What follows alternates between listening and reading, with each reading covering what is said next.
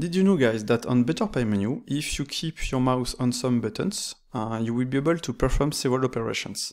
For example, if I press Alt, I will be able to activate or disable the random color. If I press Shift on the wireframe, I will activate the theme. Alt, I will activate the random color.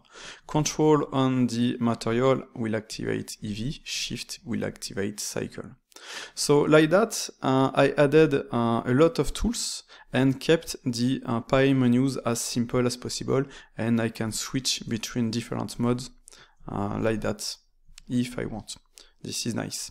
I did it on some other buttons like that, as you can see. Up, as control.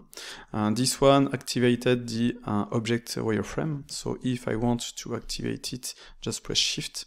That will give me this, control that, okay?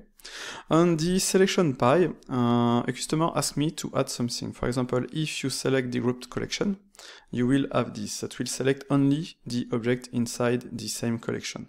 But he wanted to be able to select the entire hierarchy. And as you can see, I have collection in collections, etc. So just press Shift and click, and bam, it will select everything.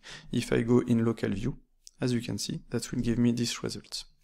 After that, you can, if you want, let's hide the visible object list, store this selection, okay. If, let's see, I select all of that, let's select the inside object too, up, like that.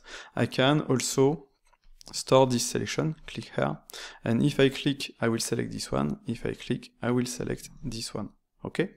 So like that, you have full control over everything, like that.